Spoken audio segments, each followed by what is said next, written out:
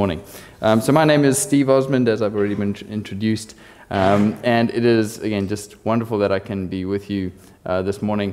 My wife and my two daughters are here joining me, which is really a treat for me because often I'm, in far-flung places and they don't get to come with me, but this morning I am indeed blessed enough that they were able to come along.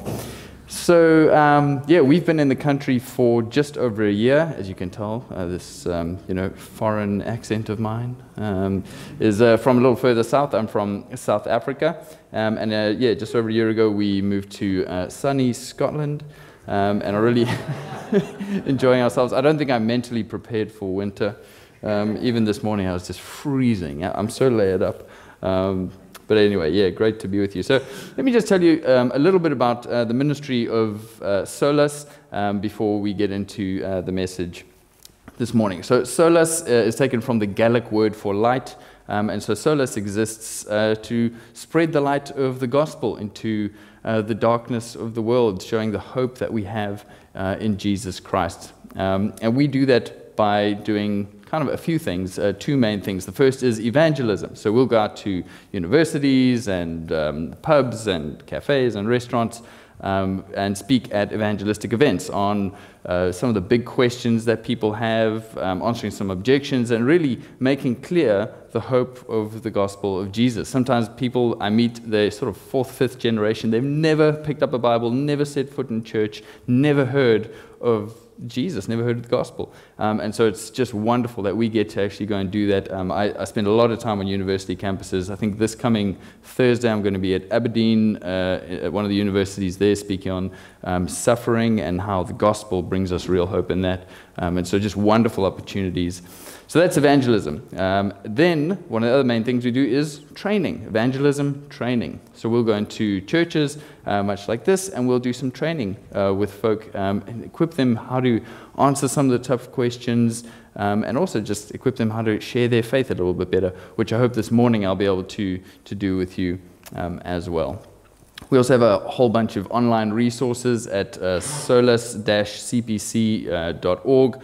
You can go and check those out. Some of those would be short answer videos. We do these little videos around about 4 or 5 minutes where we speak to, I think we have more than 200 of those videos now. And so you can, if you have a question that someone asks you, maybe it's a friend, a colleague, family member who has a tough question, chances are we'll have a short video answering that question. And so you can, someone asks you that question, you can, if you don't know the answer, just say, I'm just, nipping to the loo quickly or something. You can run off and go and look at that video and then come back. You know what, I've been thinking about that for a couple of minutes and here's a great answer. Or you can just send them the video, whatever it might be. We do quite a lot of that. One of our short answer series is a series called Have You Ever Wondered? So these wondering questions, out of which some of my colleagues wrote a book called Have You Ever Wondered? I've got a few copies of those I can show you later. We do a lot, and we're supported by local churches in many, many ways. So if you check out the website and you enjoy what you see there, how can you get involved with us? The first way is prayer. Like I mentioned, on Thursday I'm going out to Aberdeen, and just knowing that we have people praying for us as we go out to universities. We don't know who the audience is going to be. We don't know what kind of questions we're going to get. We really need the Holy Spirit to be with us. So we would really love it if you would keep us in prayer as we go and do that. It really does make all the difference knowing that we have Christian brothers and sisters praying for us as we go and share the gospel in some quite tough places sometimes. The other is to use all of our free resources. Go to our website. There's articles about how to share your faith. There's all those short videos I mentioned, podcasts, a whole bunch of stuff which you can just use and share and be edified by. The third way we are supported is by local churches. So a big thank you to you guys as a church. I do believe you support us. So thank you so much. That makes everything that we do possible. If you want to know a little bit more about that, if you want to get involved with that personally, come chat to me afterwards. I've got a couple of books with me that I can show you and gift to you as well. So that is what we're all about. If you want to know a little more about the ministry, come chat to me afterwards over a cup of tea, and I can share a little bit more with you. So this morning, we're going to be looking at conversations that count. Have you ever walked away from a conversation kicking yourself and thinking that you'd really missed an opportunity and you could have said something differently?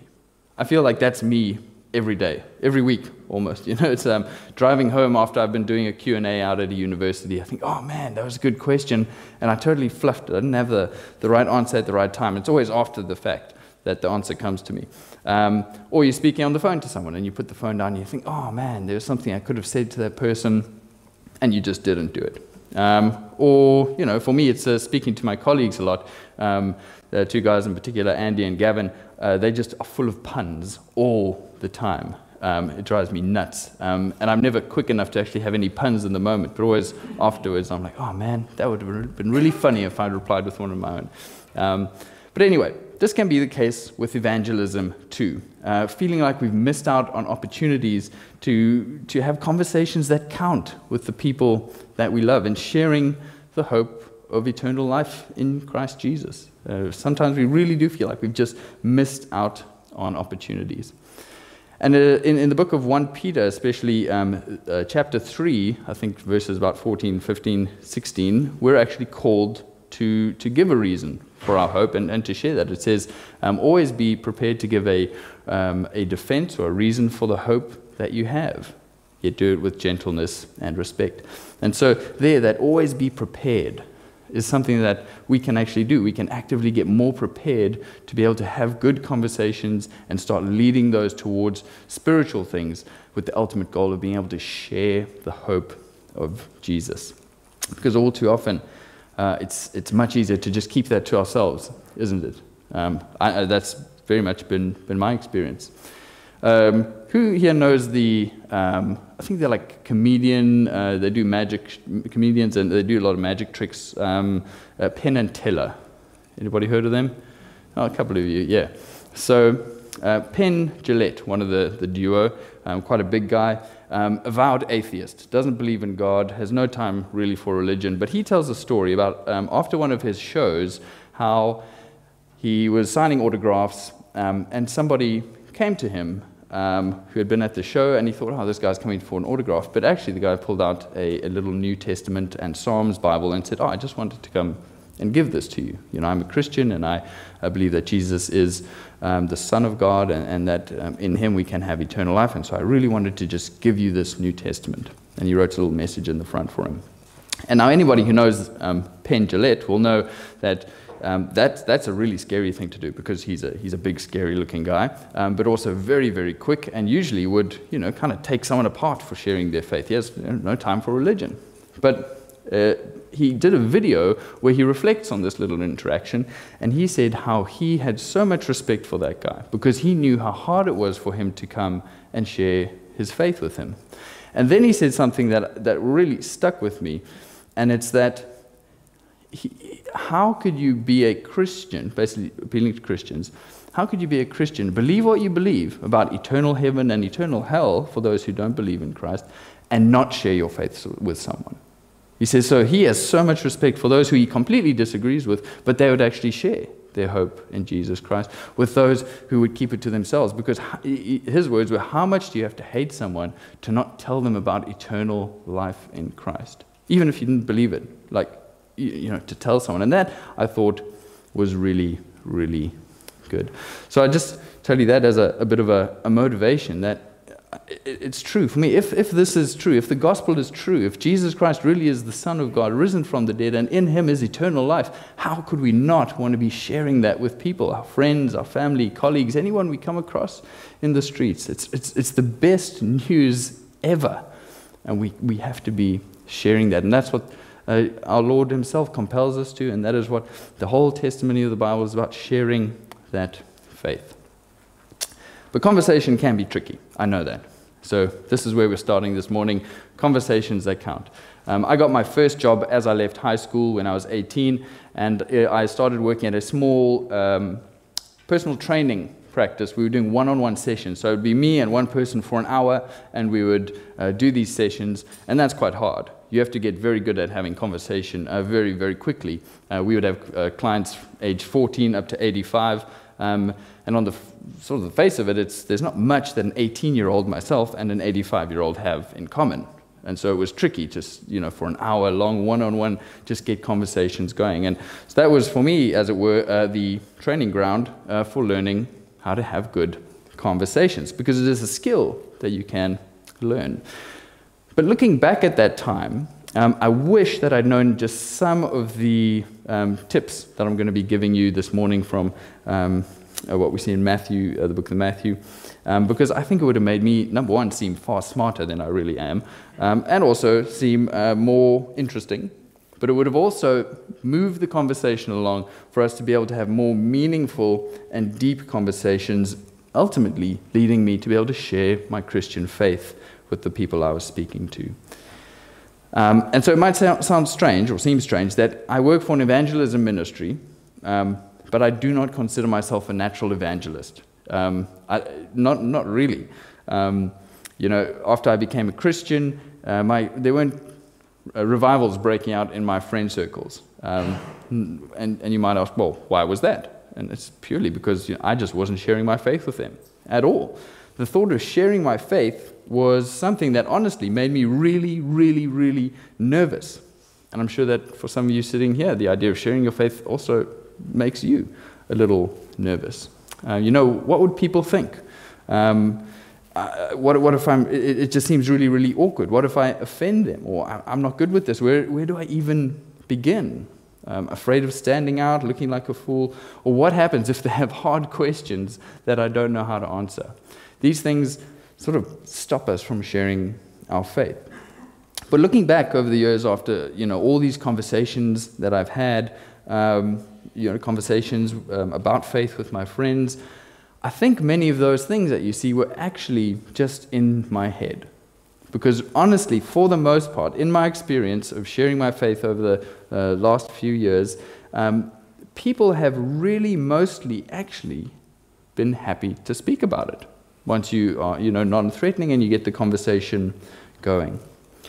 But given our culture at the moment, I feel like it's probably even tougher. The challenge is even harder because we live in this age of relativism where, hey, it's true for you, but not for me. Don't force your truth on other people. It's this hypersensitivity, a lot of suspicion of those who seem to have the truth and are going to wield it as a weapon. And so the attitude really becomes, hey, it's great that you have your faith, but let's just keep that private. That's a personal thing. Keep it at home. Don't bring it into the private square. So you do get a lot of that. It's true.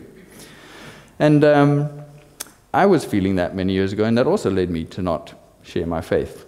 So what changed? What moved me from nervousness and being really scared to share my faith to actually moving to a point where I'm actually feeling, like I love it. I love sharing my faith and speaking about Jesus.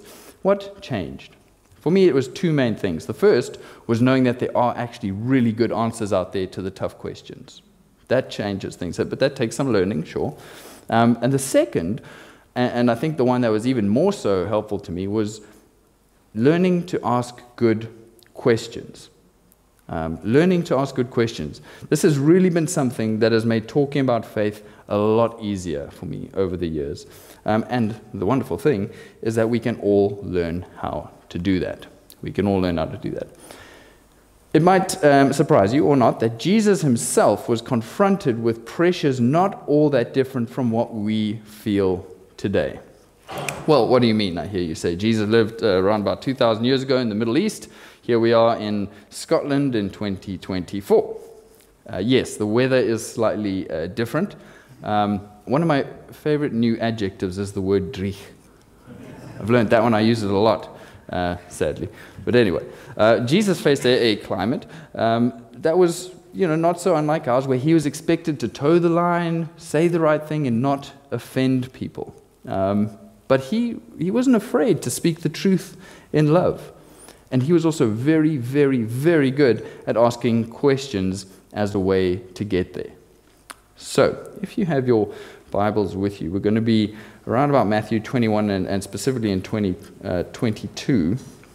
But in Matthew 21, Jesus has just been teaching the crowds about the kingdom of heaven. using all these parables. If you look at that whole section from Matthew 21 into 22, there are a couple of parables. And Jesus is using these parables to share about the kingdom of God. And so the people who are listening are marveling at his words. The Pharisees, however, have been on the receiving end of some quite tough criticism from Jesus for their religiosity and especially their hypocrisy. Okay, so that happens all through 21, and then you get to chapter 22. And specifically off the back of this, we're going to look at verses 15 to 22. So follow along, but it is on the screen. So after this, after Jesus has made some quite tough remarks to the Pharisees, now their noses are out of joint and they're not happy about this. So then the Pharisees went out and laid plans to trap him, Jesus, in his words. They sent their disciples to him along with the Herodians. "Teacher," they said, "we know that you are a man of great integrity and that you teach the way of God in accordance with the truth. You aren't swayed by others because you pay no attention to who they are." See, they're kind of buttering him up at this point. "Tell us then, what is your opinion? Is it right to pay the imperial tax to Caesar or not?" That is a very tough question, given the time. Now, why is that? Well, first century Israel was a land occupied by Roman armies who were considered by most pious Jews to be evil oppressors. And so paying your taxes seemed like it was to be collaborating with the enemy, these Roman enemies. But to not pay your taxes was an act of sedition, right? And that could lead you to being arrested or being even executed. So what the Pharisees are doing here is laying a very, very clever trap that they're trying to spring on Jesus. So we're often worried about speaking about our faith will make us look awkward or get us in trouble at work or whatever. But Jesus here is faced with a challenge where if he says the wrong thing, he may very well end up in prison or lose his life for it. So how does Jesus answer? Personally, I wish he'd said no. You don't have to pay the tax, because that means we could default on taxes and still be very, very holy. But if he'd answered no, he would have been arrested. Pretty simple. If, on the other hand, he had said, yes, you should pay the tax, in the eyes of the Jews, he would have been morally compromised. So basically what they're doing is they're saying, okay, we're laying this trap for Jesus. If he answers no, it's going to be trouble. If he answers yes, it's going to be trouble. A dilemma. What does he do? And so this question isn't actually about the taxes. It's about moral compromise. That's what the Pharisees are really trying to get at. They want to know at what point is it okay for them to morally compromise.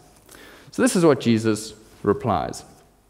But Jesus, knowing their evil intent, said, "You hypocrites, why are you trying to trap me? Show me the coin used for paying the taxes." So they brought him a denarius, and he asked them, "Whose image is on this? And whose inscription?"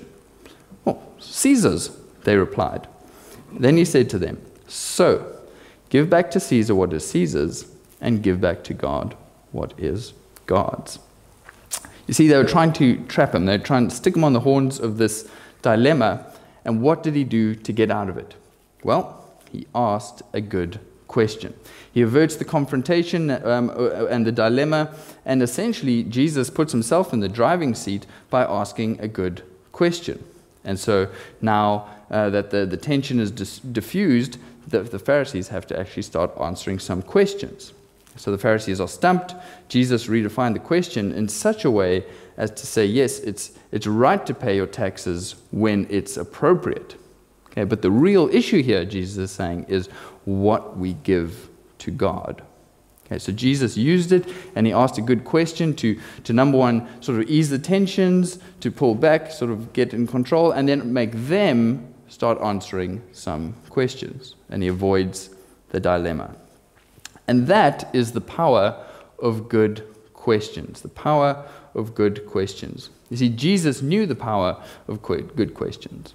And if you just read through the Gospels, you'll see that Jesus asks question after question after question. I think more than 300 questions are recorded for us through the Gospels that Jesus asked.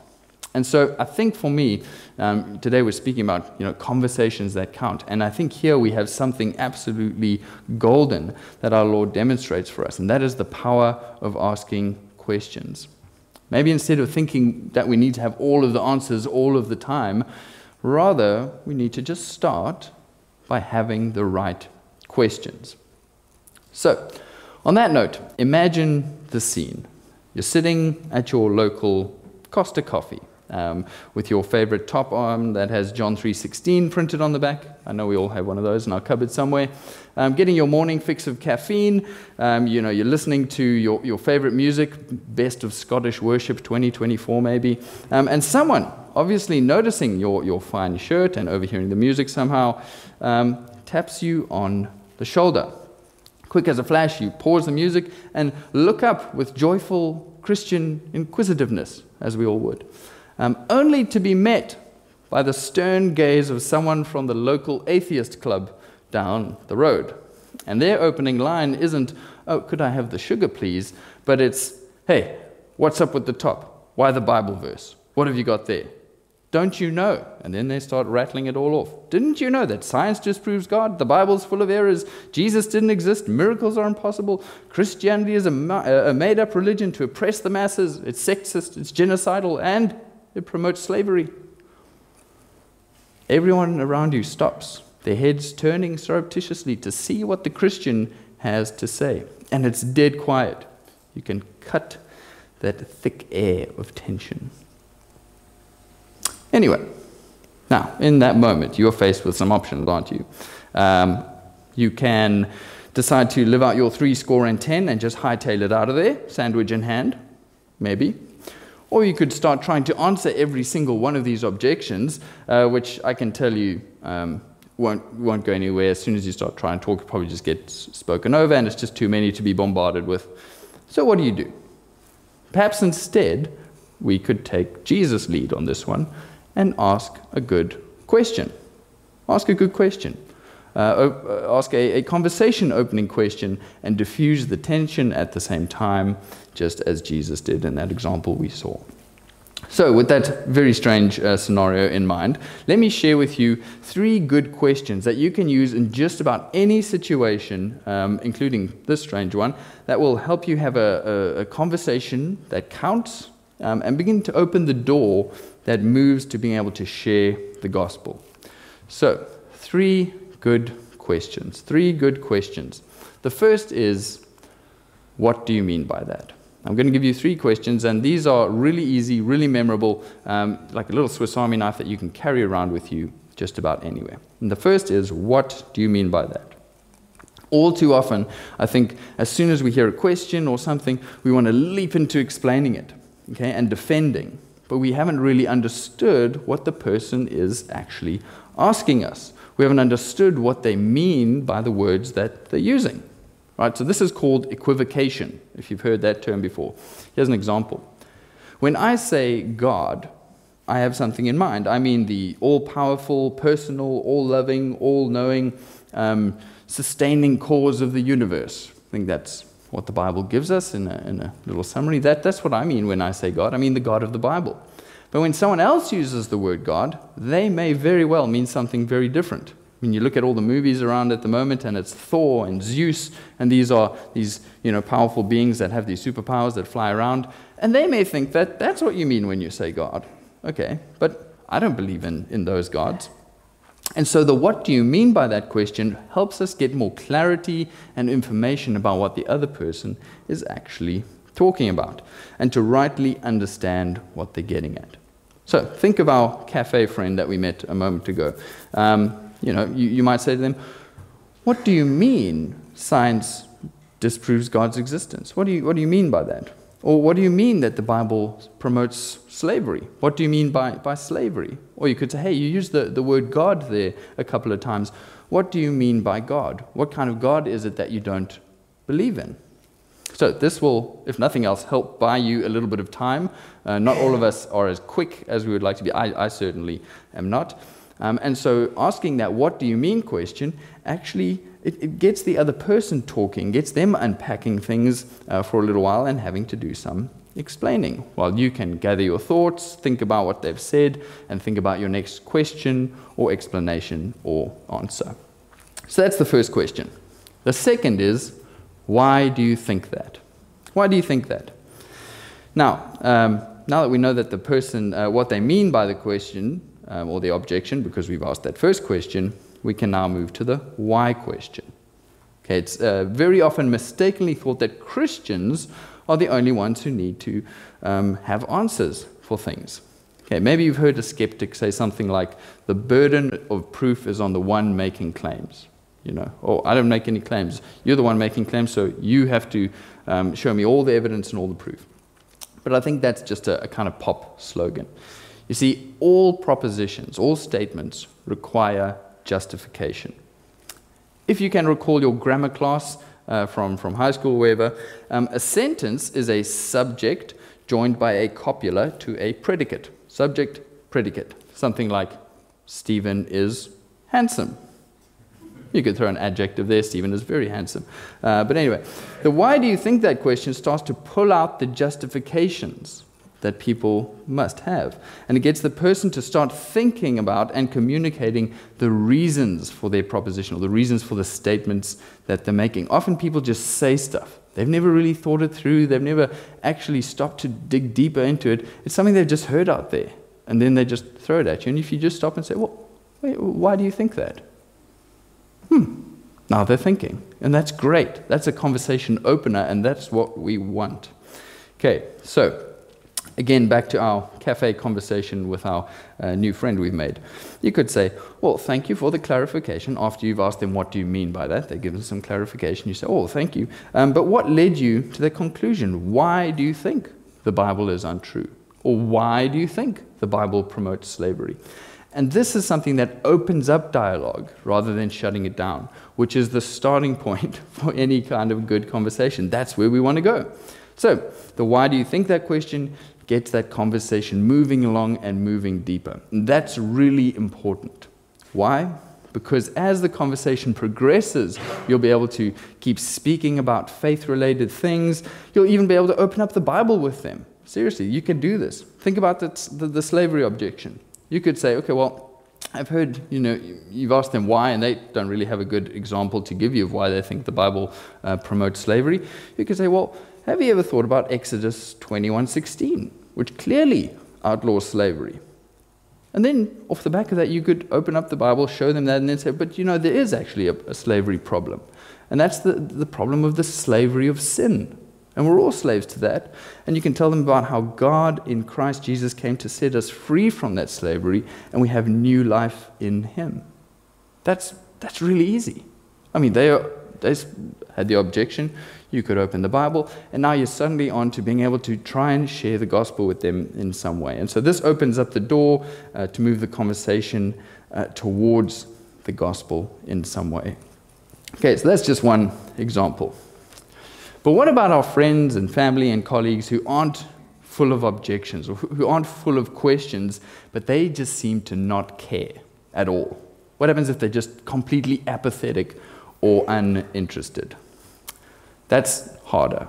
And that's where our next question, I think, is really, really helpful, although it might take a little more practice. And so here is that third question. Have you ever wondered? Have you ever wondered? And this is a great question you can use with people who are very uninterested, apathetic, seem to not care at all.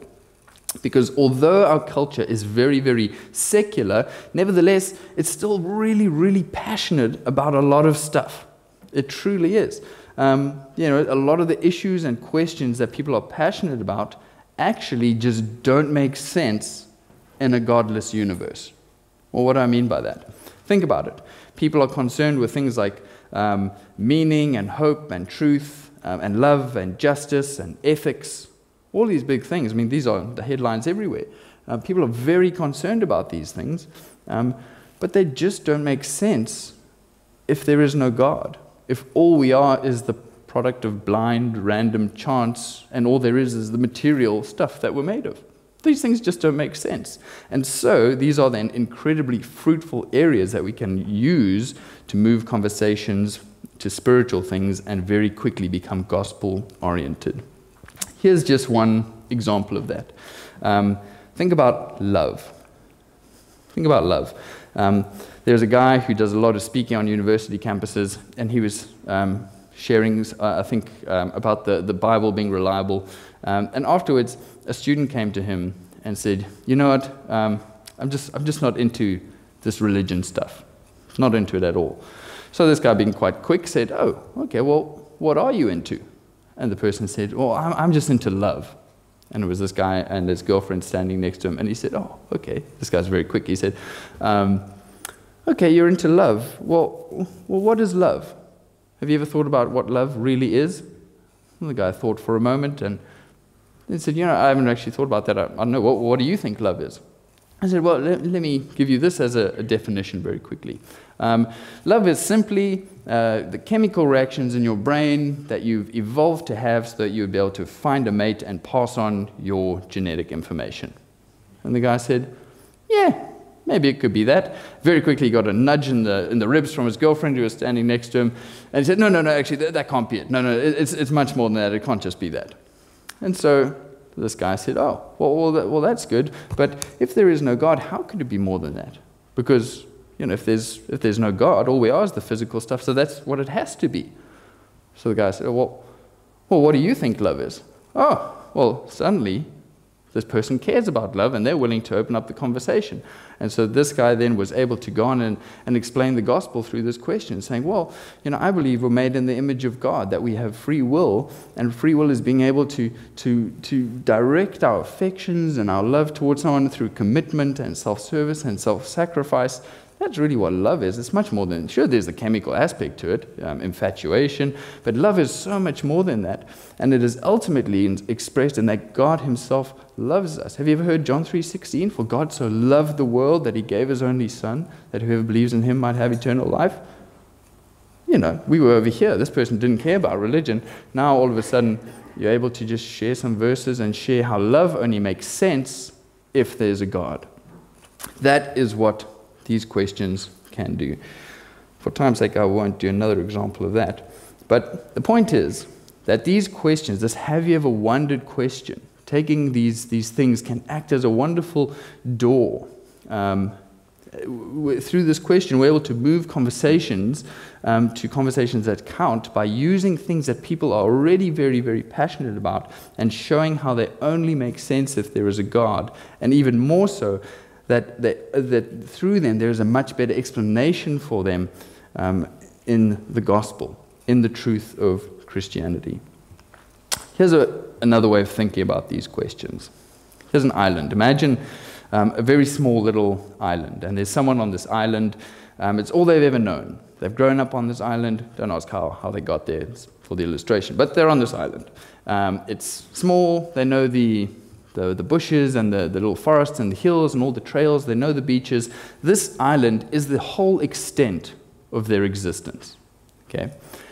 But every so often they walk along the beach. And as they're strolling along the beach, they see a bottle or a piece of wood with an inscription, something that's broken off from a ship, and it's washed up on their beach. And as they bend down and pick it up and start looking at it, they know that there's something else out there. As much as this is just their little island, there's something that's washed up on the shore. And so they know that there's something beyond the shores of their immediate experience. There's another world out there.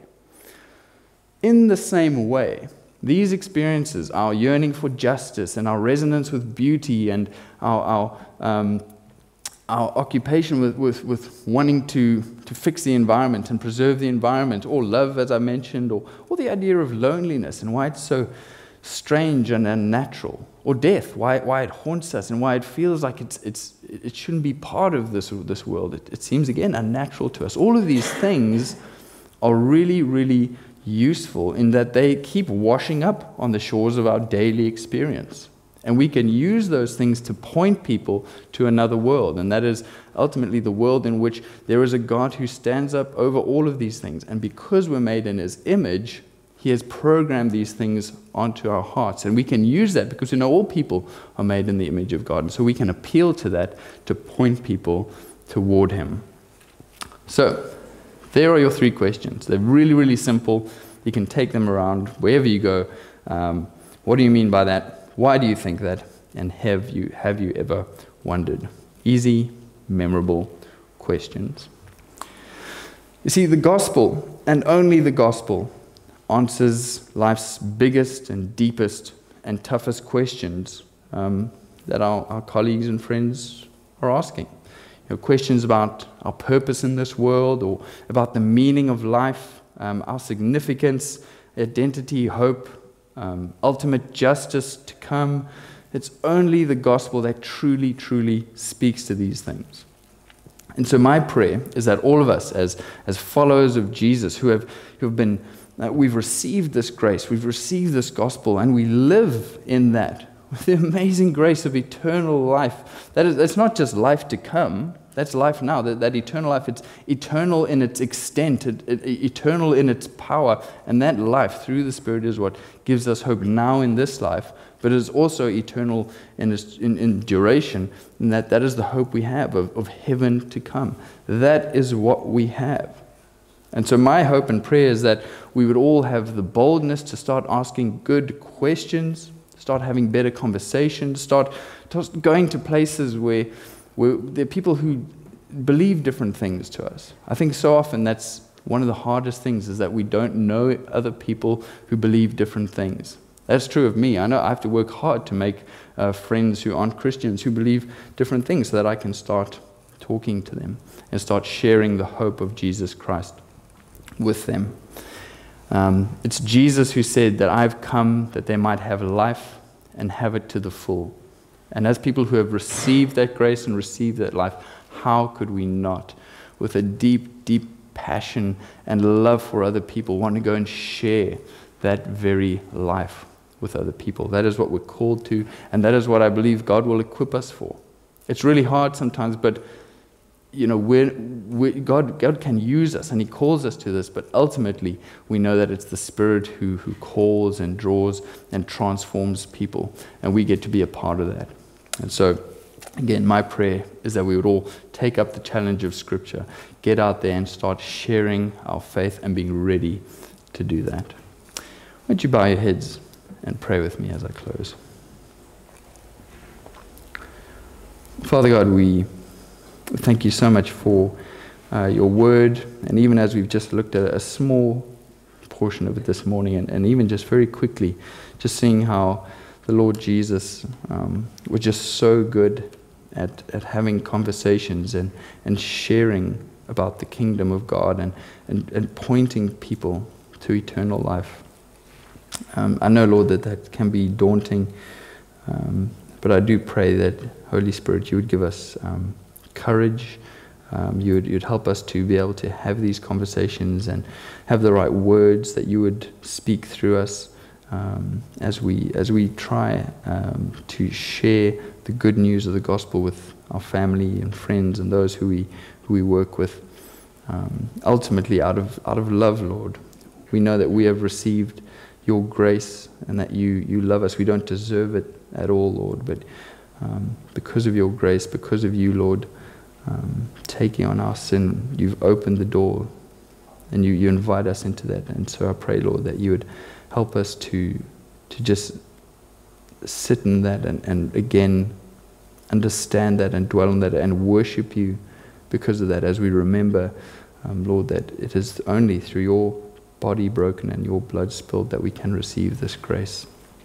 And so I pray that as we do that, we'd be mindful of those around us, and that you would just build in us a burning love and burning desire for those who don't know you, that we would reach out to them and keep pointing them to the life that is in you. We pray this in your name, Lord Jesus. Amen.